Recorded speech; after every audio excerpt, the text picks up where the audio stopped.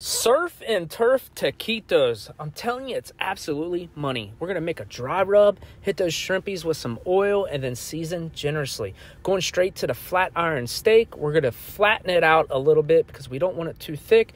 Oil and seasoning on that as well. Moving straight to the grill for the poblano pepper. We're going to blister it, remove that skin, and create a poblano creme. You can find the whole recipe on my website. Link is in the bio. Once you get that mixed up, grilling that steak for about 3 to 4 minutes per side.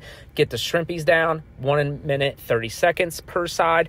Chop that steak up nice and thin, and then into little pieces and chop the shrimp up. That's cream cheese, jack cheese, shrimp, and the steak with some hatch chilies. Mix that well, corn tortilla. Roll it up into your little taquitos. Some oil is waiting. We're frying 2 minutes per side.